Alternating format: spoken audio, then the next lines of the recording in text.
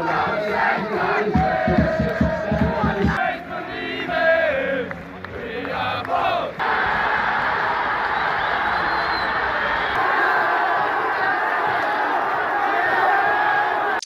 guys, hello, delighted to be here. JP Fahy, Derry City fan in the red corner, and Nigel Hegarty in the blue corner as a Finn Harps fan.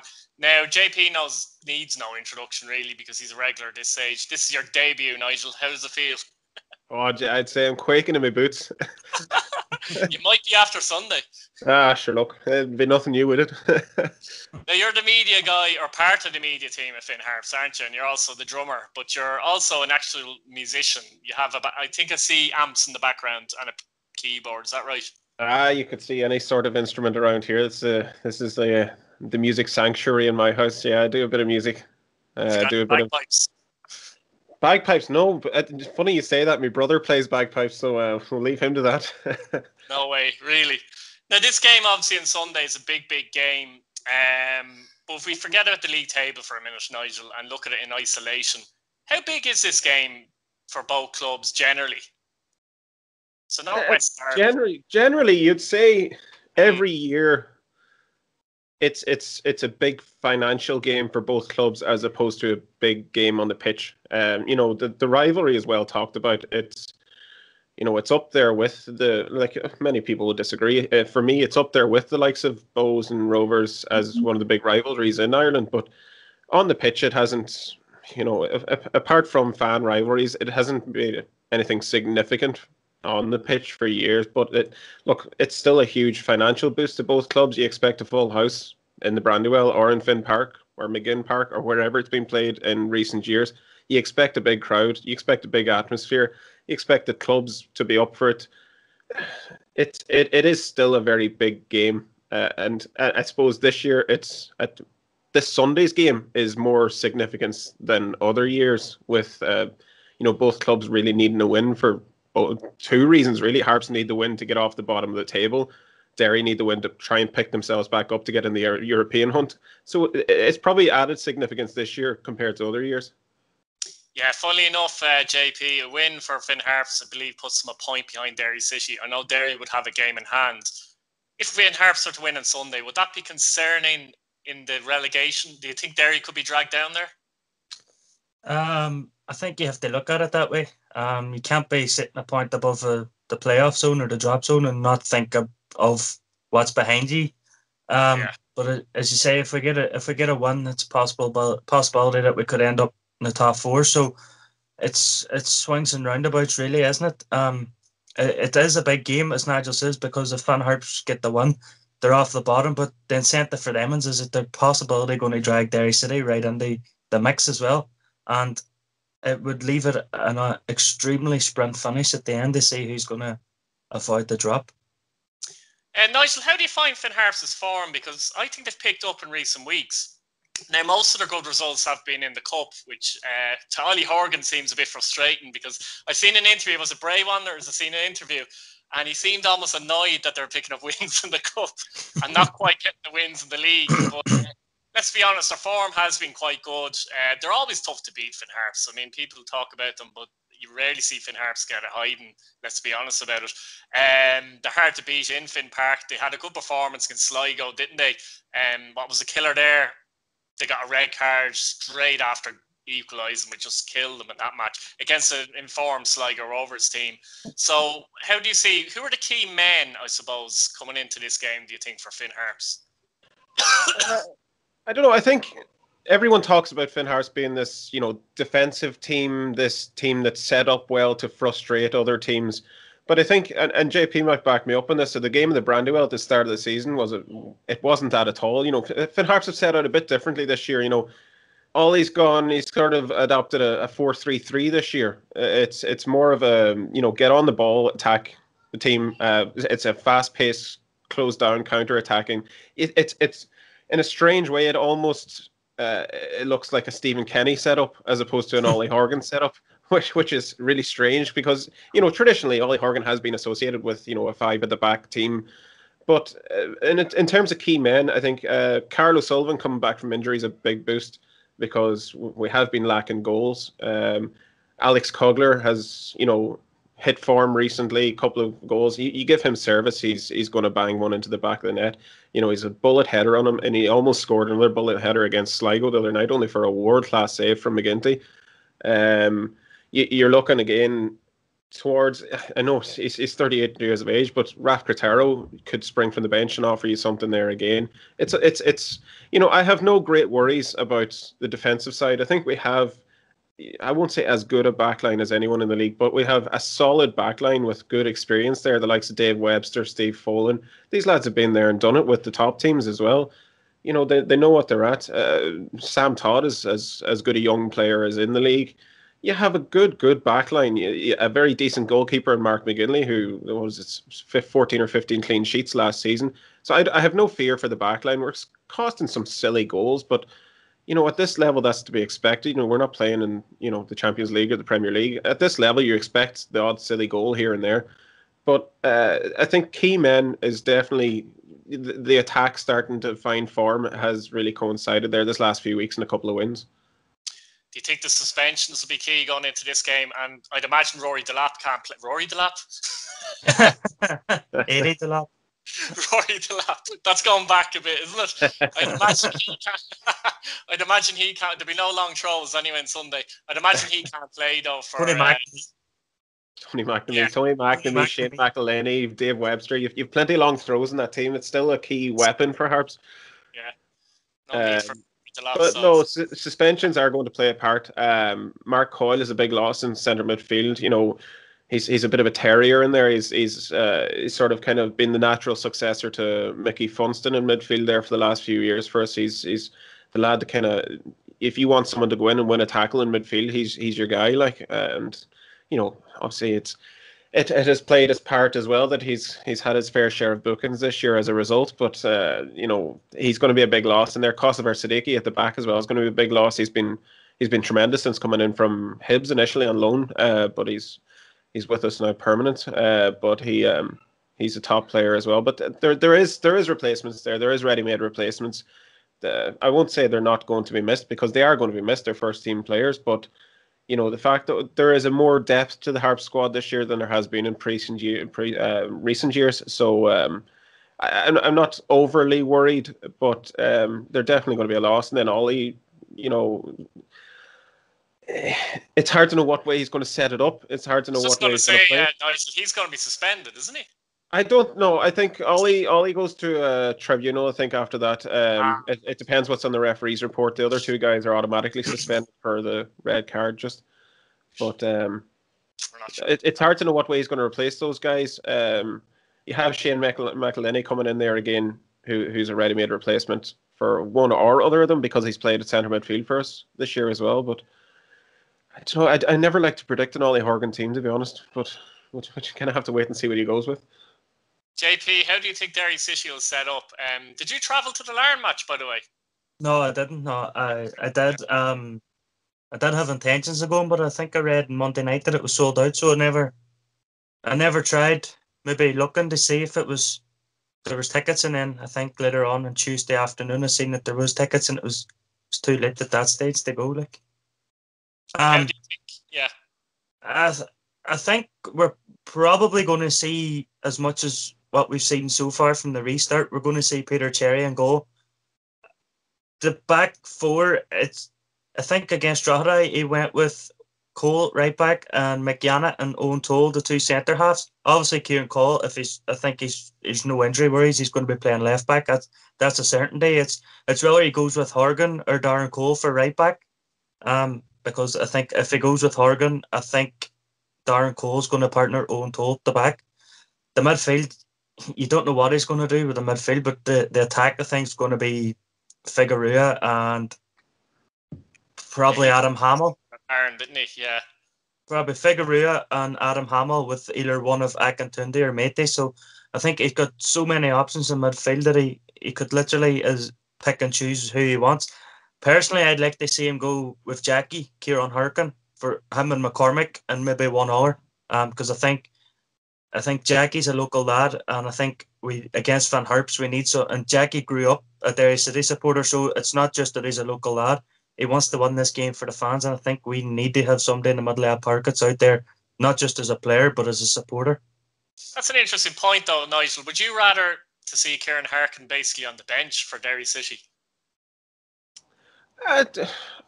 Honestly, I don't have much of a preference. I think Harps have little to worry about what way Derry set up, more worry about what we do ourselves on the pitch. As you said, like you referenced it earlier, the Sligo game where 11v11 on the pitch, it was it was anyone's game against an informed Sligo team. Got back 1-1 and looked like the better side. It's about, I suppose, for Harps keeping 11 men on the pitch and the manager in the dugout. Glad you said that. 11 men on the pitch and stick to our own game plan and worry little about what way Derry set up is the way I would approach it. But I can't speak for Ollie Horgan. That'll be my own preference, I think if you look back at Ollie Horgan, I think Ollie Horgan must have the record for number of points gained against Derry City in the league, because I've been following Derry from the late 90s, and the first time I remember us dropping a point against Finn Harps was in the 2010 season when we were in the first division. But since Ollie Horgan's come up, he's picked up a few wins, I think maybe 3 or 4, and a couple of draws. So he knows how to set up against Derry, how to frustrate them. But at the same time, it seems to be that if Derry get the first goal against them, he struggles to know how to maybe come back in there, because I think Derry have given Finn Harps a couple of hidings when they've got the first goal. Yeah, it's interesting. The game earlier on in the season, obviously Derry scored a late equaliser in that game. It was a game that Finn Harps would probably feel they should have won, to be honest. Yes, If you're ahead the last few minutes, you always feel you're going to win anyway. But does that have any bearing, do you think, on the match of the weekend? No, I don't think it does, because there's a lot of personnel changes between the two teams. I think that night Finn Harps they probably disappointed with the draw because they defended brilliantly. They stopped Derry, and Derry were running out of ideas. And I think in the end, Nigel touched on it earlier, Carlos Sullivan got man of match, I think, that night. I think what Finn Harps were missing that night was just an out-and-out goal scorer, because of the chances that they created that night, they could have been 2 or 3-0 up before the end. And at the end, Figueroa just with a great bit of skill and got past Sam Todd, and you're sitting watching it back, because I think it was live in RT, and then you go back and you watch the goal, and you're thinking, as a manager, you're probably saying, take him out, just give away the free kick and we can regroup. But I don't think that game's going to have a bearing, because obviously both teams have sort of struggled, and we've had a long layoff, and both teams have kind of been patchy since we came back. Yeah. How do you feel about Mete? He's played a couple of games. I think he scored once. Has he, JP? He scored once against Shelburne from the penalty spot, but I think he done really well that day. He struggled second half, because I think he hasn't played in about 8 months, so yeah, he struggled with his fitness. I think him and Akintunde have been brilliant since they came out. They both know how to hold up a ball. We just need one of them to be a number 9 and just be there, instead of trying to go chase after the ball and stuff like that. If both on the pitch, one of them needs to stay in the middle, because that European game, we had so many chances for the penalty spot, and there was nobody there. I like both of them. I think they're good. They can hold the ball up. They cause bother for defenders. For I think especially Mate. I think Akintunde can play anywhere along the front three. But Mate, I think, is a perfect man to lead the line, especially maybe against Van Harps, who are going to be probably the way they're going to be in defence. They've sort of got 2 strong centre halves, don't they? Like, 100%. Nigel, it's interesting because for Finn Harps, I'd say about 3 weeks ago, I couldn't see where goals were going to come from. Suddenly, Cogler can score 3 and 2, and he looked sharp against Sligo as well. He's been at the club a little while now. It seems to have. What's been the difference for you in the last few weeks? Is it simply goals, or has there been a shift in confidence? Or I'd say it's a little bit of A, a little bit of B. Cogler came in ahead of the Cork game just before the break. He scored, I say, in inverted commas down in Cork when he knocked out Liam Boston in the process, but he looked very good in that game. But I don't know whether that clash with the keeper hit his confidence a bit, or I can't tell for the lad himself, but the lockdown obviously didn't help. He went back to Austria, and he wasn't getting that settling in time with the squad. He's living in Ballybofey again now. He's living with I think he's living with Kosovar Siddiqui. I could be wrong on that, but he's getting to know the players a bit more now. He's settling in a bit more. Don't forget he's still a young lad. I think he's only 22 or 23 or something like that himself. He's still a young lad. He still has a lot of settling in to do. You can't expect it overnight in a couple of weeks, and maybe the system wasn't suiting him one way or the other. And now with the kind of the switch to the 4-3-3 formation, Eddie Delap was providing the service for him. We've seen it down in Waterford. That Eddie put in the cross, got the head on it, bang, there was a goal. And similar, it worked backwards again then, where Cogler hit the shot and Eddie got the goal for the winner. The two of them seem to be working very well together. Again, in Bray, we saw it for the cup game. You provide the service for him, he'll get you a few goals. He might not be the most, technically gifted number 10, number 9, whatever way you want to put him. He might not be, a Lionel Messi with the ball at his feet, but he's, you give him service, he will get you a goal. It's as simple as that there, and that's what you want from your big target man striker.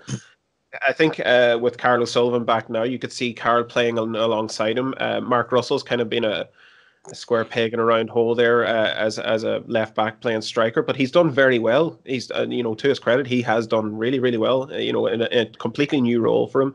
We spoke to him ourselves for Finn Harps TV after the Bray game, and he says, this is a completely new role to me. I only ever played it in underage football, so he's learning as he's going along. So.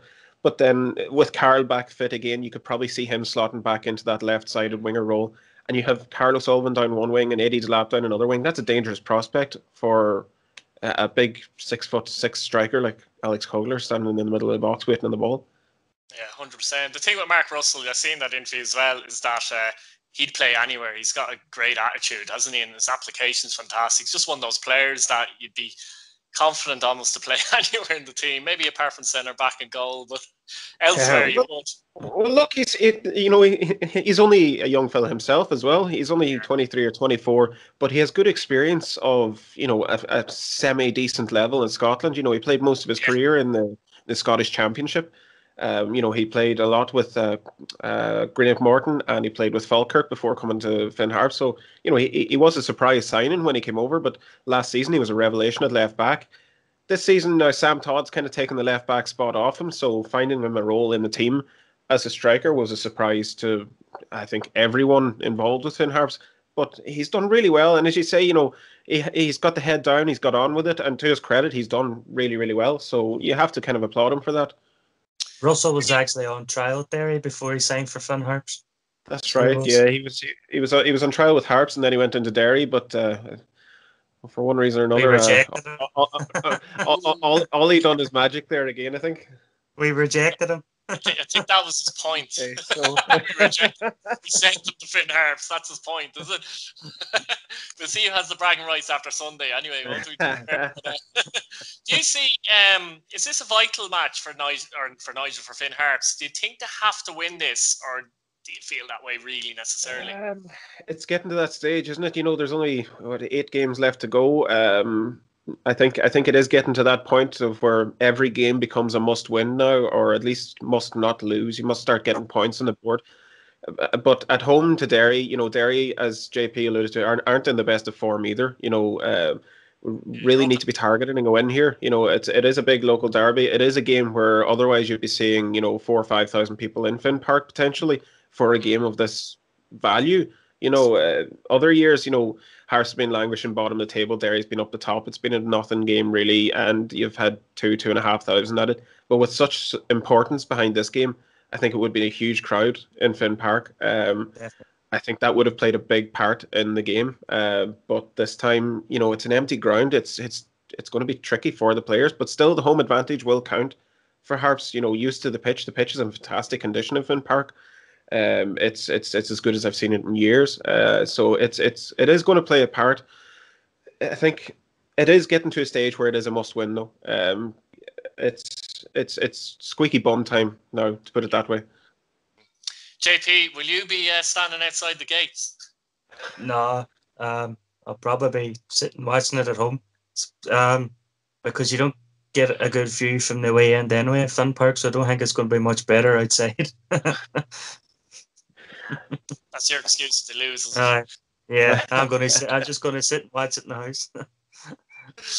Where do you think JP Derry can finish this season? In reality, do you think they can get into Europe ahead of the likes of possibly Dundalk and Sligo Rovers, or do you think there's too much for them to do? Points wise, they're there, but Yeah, I think we need to win this weekend if we're going to finish in the top four.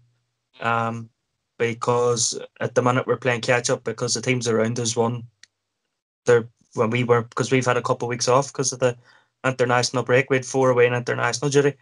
If we don't win this weekend, then I think we're going to have to win the cup to get into Europe.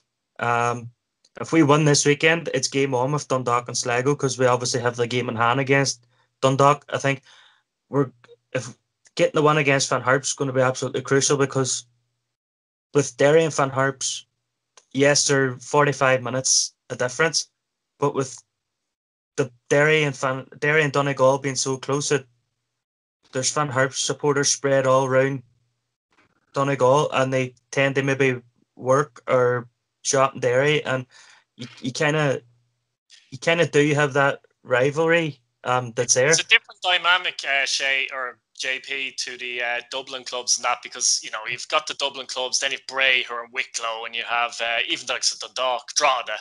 But up there, it's a pocket, isn't it? Really, I know Sligo aren't a mile away, but generally Derry, Finn Harps, it's a pocket, isn't it? So it's a big, big difference in that sense, isn't it? Yeah, because you kind of have the fight in a shown. I think Finn Harps used to have the whole of Donegal, but I think since Derry went to McGinn Park for the year, Derry's kind of got a fan base now in any shown. So there's kind of like that kind of rivalry, and I know there's a few people that I work with that are from the like up around Rathbone stuff, and they have family that would support Finn Harps. So there is a rivalry there. I think we need to win on Sunday, not just for the points for Europe, but also they have that kind of bragging rights again. How do you see it, JP, if you're going to call it?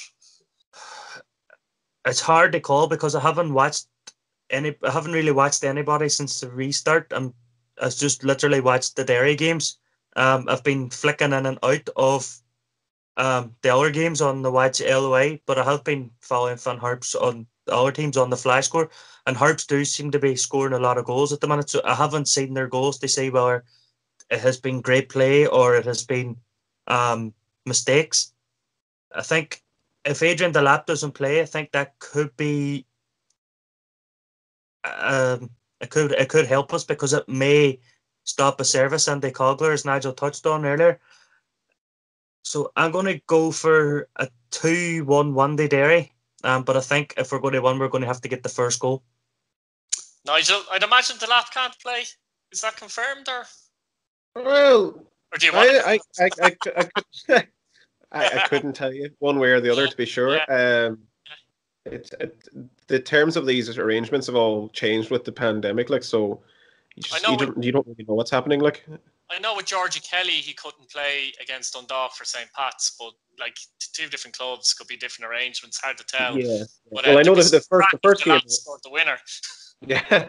Well, the first game of the year, anyway, the Delap couldn't play against Derry, but I know that initial deal was supposedly until June. So what happened in the meantime after that is anyone's guess. And Ollie Horgan's being Ollie Horgan, just cards are close to the chest, so you never really know.